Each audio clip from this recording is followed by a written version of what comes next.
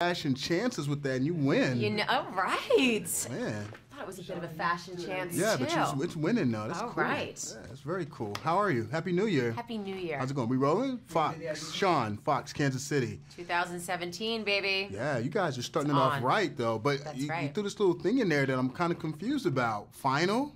I really? know. I think so. I really think so. You know, when I read this script, I really felt like Paul tied up a lot of the questions. And this is the best of them all. I don't know how we would outdo this one.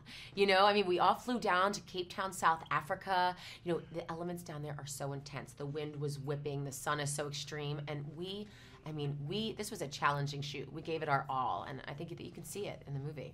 You sound extremely proud about it, and you mentioned you guys went down to Cape Town, South Africa, which sounds really cool. Yeah. So what did you get, before we talk movie, did you get to experience any of the city before you were hard at work shooting? I did, and we were up in Johannesburg shooting at these Ponte Towers, which was a really crazy experience because there wasn't supposed to be that many people living there, but there were still people living in it, and they didn't want us there, and they were throwing tables out the windows, and we had to wear hard hats to get to the bathroom. I mean, it was Wild Wild West. It was no joke.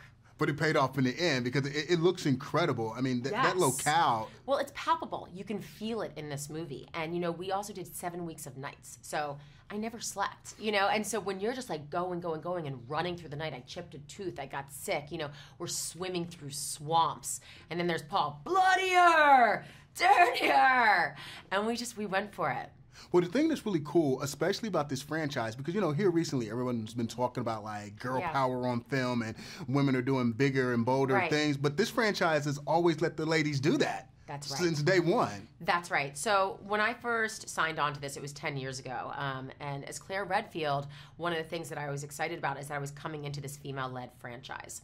And that over the years, they've continued that. They didn't bring in another guy. You know, they kept me in this role. And not only that, they didn't pit us against each other. You know, we're so often, you would see women, you know, trying to break each other down. And that's not that. We lift each other up. And there's something that, you know, like very empowering about that. This is definitely a female empowerment franchise. Right, and it's never backed down from that. Never. Which is cool and very gutsy at the same time. I agree. I think that the key to its success is that it never does change that much. You know, what they started off was really a gem, and that's what makes it a fan favorite. You know, this is not a critic's darling. This is a fan favorite, and this is who it's for. Right, and you need movies like that sometimes. Yeah. Because that's what makes it fun. I agree. Right. Now, another thing, speaking of fun, is because you guys have made so many movies together, what was that atmosphere like on the set? Incredible. So we have a really natural chemistry. You know, we're both women who have a really strong work ethic. You know, you show up at work and we are excited about the stunt training. We're excited about the gun training. And we also then, you know, you yell cut. We had our babies there. She had like a 5-month-old. I had a 6-month-old baby. And, you know, we're there like cuddling them and, you know, taking our time with them. And then we're like, okay, time to get strapped. Whoosh.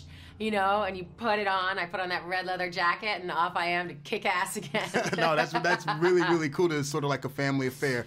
Now, since you're really hinting that this is going to be the final chapter, what's going to be the one walk away when you think back on all the hard work and all the different movies that you've made in this franchise? What's the one thing that's going to stick out the most? I think I'm really proud that I am in this female empowerment franchise. You know, that really the fans have loved, and that's something that I can be really proud of. Well, congratulations. Job Thank well you. done. Way to kick ass, Cheers. though. Yeah. Thanks so much, Love man. enthusiasm. Thank you.